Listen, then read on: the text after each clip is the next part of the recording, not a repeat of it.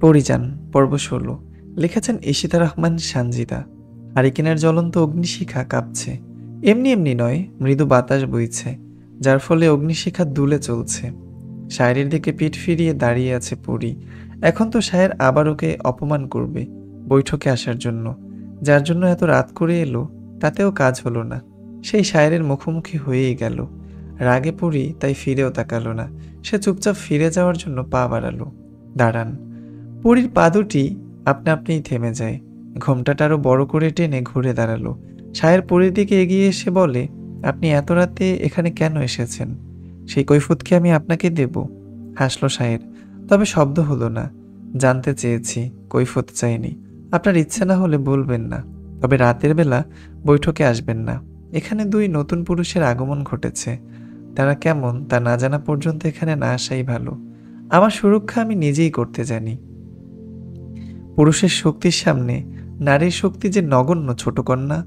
ছোটকন্যা নামটি শুনে পরি অবাক চোখে তাকায় শায়েরের দিকে। এটা কেমন নাম? শায়ের কমপক্ষে ৭-৮ বছরের বড় পরীর থেকে। সেক্ষেত্রে পরীকে নাম ধরে ডাকতেই পারে, কিন্তু তা শায়ের কখনোই করে না। আপাতত এসব না ভেবে পরি শায়েরের কথা জবাব দিল। পরীক্ষা করতে চান তো পারেন, এই লাঠিয়াল পরীর সাথে পারেন কিনা। আমি মেয়েদের সাথে লড়াই করি না। মেয়েরা ফুলের মতো, তাদের শুধু ভালোবাসার জন্য সৃষ্টি করা হয়েছে, লড়াই করার জন্য না। ধমকালো পরি। হারিকেনের আলোয় ভালো করে তাকালো শায়েরের পানে। ছেলেটার চোখে সুরমা সবসময়ই থাকে, এতে ভীষণ মায়াবী লাগে শায়েরকে। মুখ দিয়ে যেমন সুন্দর কথা বের হয়, তেমনি চোখ দিয়েও মায়া ছড়ায়। পরি কেমন যেন ঘোরের মধ্যে পড়ে গেল। মাথা ঘুরে উঠল তার। আর কিছুক্ষণ থাকলে হয়তো সে জ্ঞান হারাবে। তবুও পরি শায়েরের এই কথাটারও জবাব দিল। ভালো কথা জানেন আপনি, তা বিয়ে করে নিলেই পারেন। দিনরাত বউকে সুন্দর সুন্দর কথা শোনাবেন। ওষ্ঠা ধরে সূক্ষ্ম হাসির রেশ দেখা দিল শায়েরের। সে শান্ত গলায় বলল, বউ তো আছেই, শুধু ৩ কবুল পড়ে ঘরে তোলা বাকি। কিন্তু এই গরিবের যে ঘর নেই, আছে মন, তা দেখে তো আর আমার কাছে কেউ আসবে না। রাগ থাকলেও শায়েরের কথাগুলো মুগ্ধ করছে পরীকে। ওর কথাতে শুধু মায়া নয়, ভালোবাসাও জড়ানো, যা শুধু পরি নয়, যে বা যারা শুনেছে তারাই মুগ্ধ হয়েছে শায়েরের প্রতি। পরি এবার কোনো কথা বলে না, চুপ করে তাকিয়ে রইল। আপনি নূপুর খুঁজতে এসেছেন তাই না? কিন্তু আপনি তো এখানে আসেন না, তাহলে নূপুর পড়বে কেন? একটু ভেবে শায়ের আবার বলে উঠল, হবু বরের সাথে দেখা করতে এসেছেন নাকি? নওশাদের কথা শুনে গায়ে জ্বালা ধরে গেল পরীর। রাগে গজগজ করতে করতে বলল, বাজে কথা বলবেন না। আর ওটা কোথায় ঘুমিয়েছে? এখনই ওটাকে জ্যান্ত পুড়িয়ে মারব। বরকে মারলে আপনি যে বিধবা হয়ে যাবেন বিয়ের আগেই। তাছাড়া এখনই গোবরে ফেলে যে অবস্থা করেছেন, বেচারা খুব তাড়াতাড়ি মরবে বোধ হয়। শায়ের জানলো কিভাবে পরীর কল্পনা। একটু ভয়ও পেয়ে গেল পরি। শায়ের যদি সবাইকে বলে দেয় তাহলে কি হবে? মালা তো পরীকে খুব মারবে। পরীর নিজের ভয় লুকিয়ে বলল, ভুলে যাবেন না, সামান্য এক কর্মচারী আপনি। জমিদার কন্যার দিকে আঙুল তোলার সাহস হলো কিভাবে আপনার? শায়ের মাথা ঝুঁকে বলে, ক্ষমা করবেন ছোট কন্যা, আমার বড় ভুল হয়ে গেছে। কথাটা বলে পকেট থেকে একটা মলমের কৌটা বের করে এগিয়ে দিল সে। সকালে পরীর পা চিনতে খুব একটা অসুবিধা হয়নি তার। সেদিন রাতে পরীর হোঁচট খাওয়াও চোখ এড়ায়নি। পরীর পা যে অনেকখানি ছিঁড়ে গেছে সেদিকে পরীর খেয়াল নেই। পায়ে ব্যথা অনুভব করলেও পরী তাতে পাত্তা দেয় না। তবে শায়ের তা ঠিকই দেখেছে। তার কাছে মলমের কৌটা ছিল, তাই সে সেটা পরীকে দিল। আপনার পায়ে আঘাত পেয়েছেন, এটা লাগিয়ে নিলে ঠিক হয়ে যাবে। পায়ের জ্বালা তো মেটানো যাবে, কিন্তু পরীর মনের জ্বালা কে মেটাবে? শায়ের যে ওকে অপমান করেছে তা আবারও মনে পড়ে গেল। ওর কারণেই তো সে ব্যথা পেয়েছে। ব্যথা দিয়ে আবার মলম দেওয়া হচ্ছে। রাগে হিতাহিত জ্ঞান হারিয়ে পরী চেপে ধরে শায়েরের হাত। এতে চমকে যায় শায়ের। হাতটা টেনে হারিকেনের কাচের গায়ে চেপে ধরে হাতের তালু। প্রচণ্ড গরম সে কাচ। আগুনের আছে যেন দ্বিতীয় অগ্নিশিখা। হাত পুড়ে যাচ্ছে শায়েরের, তবুও সে কিছু বলছে না। চোখ দুটো বন্ধ করে রেখেছে। পরি ছেড়ে দিল শায়েরের হাত। তারপর দাঁতে দাঁত চেপে বলল, মলমটা এখন আপনার কাজে লাগবে। দ্রুত পদে পুরী এগিয়ে গেল অন্দরের দরজার দিকে, কিন্তু শায়েরের বলা বাক্যে সে থেমে গেল আবার। শায়ের বলছে, সামান্য কর্মচারীকে তো ছুঁয়েই দিলেন ছোট কন্যা। পরি পেছন ফিরে না তাকিয়ে জবাব দিল, এটা মধুরতম ছোঁয়া নয়, শাস্তির ছোঁয়া। দরজা খুলে পরি চলে যেতেই শায়ের নিজের পোড়া হাতের দিকে তাকালো। ইতিমধ্যেই কালচে হয়ে গেছে হাতটা। এই হাতে এখন ওর কাজ করা মুশকিল হবে। এই মেয়েটা প্রচণ্ড জেদি আর রাগী। রাগ নাগের রাগ নাকের ডগায় সবসময় থাকে। জমিদারকে না জানি কত কিছু পোহাতে হয়। মাঝে মাঝে আফতাবের প্রতি মায়া হয় শায়েরের। এমন জল্লাদ মেয়ে সে আর দুটো দেখেনি। নওশাদের কপালে যে কি আছে তা ভেবেই সে দীর্ঘশ্বাস ছাড়ল। হাতের তালুতে অপর হাত বোলাতে বোলাতে নিজের ঘরে চলে গেল। আজ ঘুম থেকে উঠে সাবধানের সহিত পা ফেলে নওশাদ। চারদিকে সতর্কতার সাথে চক্ষু বিচরণ করল। না, কোথাও গোবর নেই। খুশি মনে সে কলপারে চলে গেল। তবে অসাবধানতার বশে পা পিছলে পড়ে গেল। ফলে বাম পা মচকে গেছে। ব্যথায় নীল হয়ে গেল ফর্সা চেহারা তার। ওঠার চেষ্টা করে উঠতে পারল না। নওশাদের পা মচকে গেছে শুনে অন্দরের সবাই এলো দেখতে। পরি আর আবেরজান এলো না। পরির তো নিষেধাজ্ঞা আছে, আর আবেরজানের শরীর ভালো না। কোথায় হবু জামাইয়ের সাথে জমিয়ে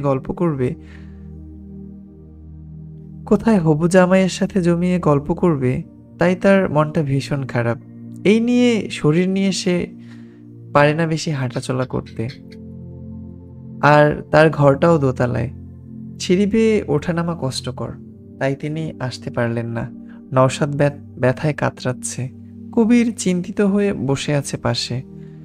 কবির, তুমি বরং ওকে শহরের কোনো ডাক্তারের কাছে নিয়ে যাও, তাহলে তাড়াতাড়ি সুস্থ হয়ে যাবে। গ্রামে তো ভালো ডাক্তার নেই। আখিরের কথায় কবিরও সায় দিল, কারণ অবস্থা সুবিধা ঠেকছে না কবিরের কাছে। নওশাদ প্রথমে অমত পোষণ করলেও পরে রাজি হয়। কবির নওশাদকে নিয়ে বের হয়ে গেল। রূপালী আর মালা ঘাটে গিয়ে ওদের নৌকায় তুলে দিল। মালা আগে আগে চলে গেলেও পেটের ভারে আস্তে আস্তে হাঁটছিল রূপালী। আচানক আখিরের সামনে পড়ল সে। আখির রূপালীকে ভালো করে দেখে বলে, আসার পর তো একবারও দেখা করলি না, তা কি খবর তোর? ঘৃণায় চোখ সরিয়ে নিল রূপালী। এ মানুষটাকে সে মন প্রাণ দিয়ে ঘৃণা করে। শুধু রূপালীই নয়, সোনালি, মালা আর সব থেকে বেশি ঘৃণা করে পরি। রূপালী অন্যদিকে তাকিয়ে বলে, আপনাকে দেখে আমার রুচি নষ্ট করার ইচ্ছা ছিল না। কদিন পর তো বাচ্চার মা হবি, আর এখনো এত তেজ কোথা থেকে আসে তোর? সম্পর্কে আমি তোর কাকা হই, ভুলে গেছিস? আমি ভুলিনি কিছুই, কিন্তু আপনি ভুলে গেছিলেন আপনি আমাদের কাকা। তাই তো নিজের হিংস্র থাবা মেরেছিলেন সুযোগ বুঝে। সোনালি নরম ছিল, আর আমিও কিছুটা দুর্বল ছিলাম, কিন্তু পরি ছিল না। তাই তো পরি তাই তো পরির হাতেই আপনার পতন ঘটেছিল। আপনার অবস্থা দেখে আমার হাসি পায়। এখন শুধু আপনার ওই নোংরা চোখ দুটো উপড়ে ফেলা বাকি। তোর তো সাহস কম না, আমাকে শাসাস, ভয় দেখাস আমাকে। সেদিনের পুচকে মেয়ে, জিভ টেনে ছিঁড়ে ফেলবো তোর বাপেও কিছু বলবে না। পরীর কলিজায় হাত দেবেন, এত বড় কলিজা আপনার। ওই কলিজায় তলোয়ার চালাতে পরীর হাত কাঁপবে না। সাবধান, আপনাকে কিন্তু পরী ছেড়ে দিবে না। রূপালী আর কথা বাড়ালো না, ধীর পায়ে চলে গেল। আখির ক্ষিপ্ত চোখে তাকিয়ে রইল রূপালীর দিকে।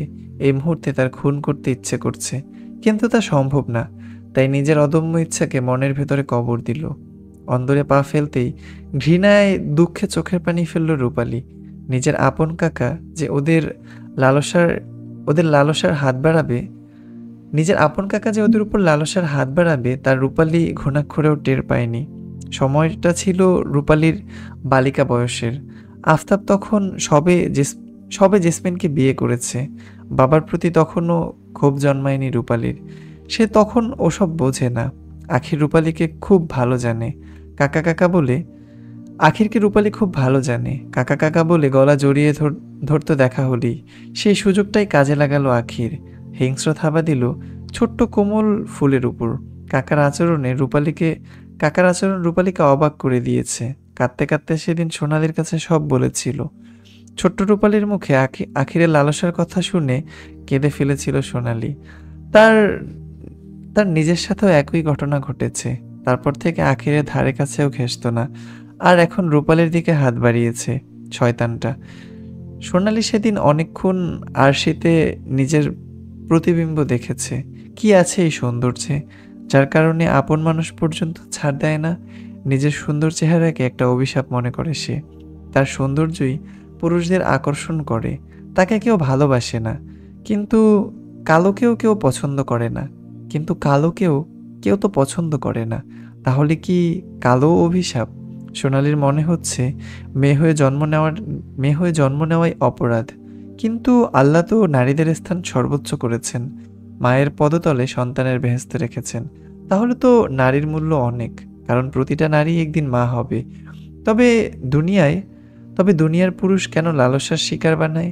অনেক কেঁদেছিল সোনালি, বারবার প্রার্থনা করেছিল আল্লাহ যেন ওর রূপ ফিরিয়ে নেয়। দরকার নেই এই সৌন্দর্যের। কিন্তু যেদিন আখির পরীর দিকে নিজের থাবা দিল, সেদিনই ওর কাল হয়ে দাঁড়ালো। সেদিনের পর কয়েক বছর পার হয়ে যায়। পরী সবে পরী সবে 6 শেষ করে 7-এ পা দিয়েছে। সোনালি আর রূপালী সবসময় পরীকে আখিরের থেকে দূরে রাখত। ওরা চাইতো পরী যেন এই ঘটনার সম্মুখীন না হয়। কিন্তু ভাগ্যবশত সে একই ঘটনার পুনরাবৃত্তি করে আখির। পরী দৌড়ে গিয়ে খুশি মনে কাকার কোলে চড়ে বসে। পরীর সুন্দর কোমল দেহে লালসার হাত বিচরণ করতে বড়ই ভালো লাগলো আখিরের। কিন্তু পরী কোনো প্রতিক্রিয়া দেখালো না। ছোট্ট পরী বুঝে গেল আখিরের উদ্দেশ্য, তবুও সে চুপ করে রইল। পরীর হাত টেনে আখির নির্দিষ্ট স্থানে রাখতেই পরী মুখ খিচে ফেলে। রাগটা মাথায় চড়ে বসে। আখির দেখতে পায় না পরীর লাল হাবা ছড়ানো মুখটাকে। হাতে প্রায় চাপ প্রয়োগ করে পরী। এক ধ্যানে সামনের দিকে তাকিয়েই হাতের চাপ আস্তে আস্তে বৃদ্ধি করে সে। আখির ঘাবড়ে যায় পরীর কাজে, ঠেলে সরিয়ে দিতে চায় পরীকে, কিন্তু তার শক্তি সে হারিয়েছে। পরী এত জোরে তাকে ধরেছে যে আখির নিজের শরীরের ভর ছেড়ে দিল। এখন তার নিঃশ্বাস করতে কষ্ট হচ্ছে, কিন্তু পরী তাকে ছাড়ছে না। সে পরীকে কিছু বলতেও পারছে না। প্রথম দিকে সে পরীকে চড়থাপ্পড় মেরেছে, ধারালো নখও দাবিয়ে দিয়েছে, কিন্তু লাভ হয়নি। এই মুহূর্তে পরী হিংস্র হয়ে গেছে। তাকে থামানো কষ্টকর। ওদিকে মুখ থেকে বুদবুদ বের হচ্ছে আখিরের। ঠিক তখনই ছুটে এলো পরীর দুবোন, টেনে ছাড়িয়ে আনলো আখিরের থেকে। আখির মাটিতে গড়াগড়ি করতে লাগলো, কিন্তু পরী থেমে রইল না। ছুটে গেল রন্ধনশালায়, বটি নিয়ে আবারও দৌড় দিল। মেয়েকে এভাবে বটি নিয়ে ছুটে যেতে দেখে মালাও ছুটে গেল। সোনালি পরীকে টেনে ধরে আর রূপালী বটি কেড়ে নিল। পরীকে এখন না থামালে সে খুনই করে দিবে। পরীর চিৎকারে জুম্মানকে কোলে নিয়ে ছুটে এলো জেসমিন। উপস্থিত ঘটনা দেখে সেও ঘাবড়ে গেছে। কি হয়েছে জানতে চাইছে। পরী গলা ছেড়ে বলে, আমাকে ছেড়ে দাও আপা। টুট বাচ্চাকে আমি আজ খুন করেই ছাড়বো। ওর রক্ত দিয়ে গোসল না করা পর্যন্ত আমি পরী শান্ত হব না। মালা পরীকে টেনে দুটো থাপ্পড় লাগালো, তারপর পরীকে নিয়ে ওর ঘরে আটকে রাখলো। জেসমিন খবর পাঠায় আফতাবের কাছে। আখিরের অবস্থা ভালো না, তাই তাকে দ্রুত ডাক্তারের কাছে নিয়ে যাওয়া হয়। সেদিন সোনালী রূপালী প্রথম মায়ের কাছে সব ঘটনা খুলে বলে। এর আগে আখিরের হুমকির সম্মুখীনে পড়ে কাউকেই কিছু বলেনি, কিন্তু আজ বলে দিচ্ছে। দুই মেয়েকে বুকে চেপে ধরে মালা, অশ্রুজলে ভাসায় বুক। সৌন্দর্য যে মালাকেও এই পরিস্থিতির সামনে দাঁড় করিয়েছিল। মা মেয়েরা যেন এই লালসার প্রাণী, মা মেয়ে যেন একই লালসার প্রাণী, যে কেউ সবাই এসে থাবা মারে। তবে সেদিনের পর নিজের পুরুষত্ব হারায় আখির। ডাক্তারের অনেক চেষ্টায় প্রাণ ফিরে পেলেও নিজের পুরুষত্ব ফিরে পায় না, যার কারণে আখির আজও পরীর উপর খ্যাপা। আর পরীর চাপা প্রতিশোধের আগুন এখনো আছে। প্রাণ চায় সে আখিরের। কিন্তু ওই ঘটনার পর থেকে মালা পরীকে নিয়ে আরো সচেতন হয়। মালা বুঝে যায় পরী আখিরের থেকে প্রতিশোধ তুলবেই। প্রয়োজনে আফতাবের উপর আক্রমণ করতেও পিছপা হবে না।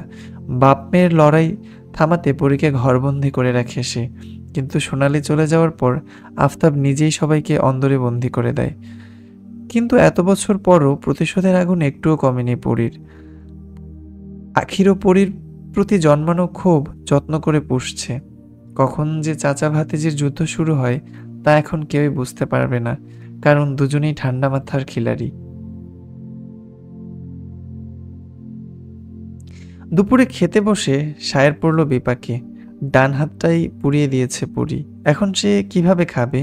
সকালে দুটো রুটি খেয়েছিল বিধায় কোনো সমস্যা হয়নি, কিন্তু এখন তো ভাত মেখে খেতে হবে। সায়ের পারল না খেতে। মালা সায়েরকে চুপচাপ বসে থাকতে দেখে জিজ্ঞেস করলো, কি হইল সায়ের, খাও না কেন? ইতস্তত করে সায়ের প্লেটে হাত রাখতেই মালার চোখ পড়ল ওর হাতের দিকে। মৃদু চিৎকার করে মালা বলে উঠল, ও মা, হাতের এই অবস্থা হইল কেমনে? এখন খাবা কেমনে? সায়ের মাথা নিচু করে বলে, হারিকেনের সাথে লেগে পুড়ে গেছে। একটু দেখা কাম করবা তো। আহারে, কতখানি পুইরা গেছে। আহো, আমি খাওয়াইয়া দেই।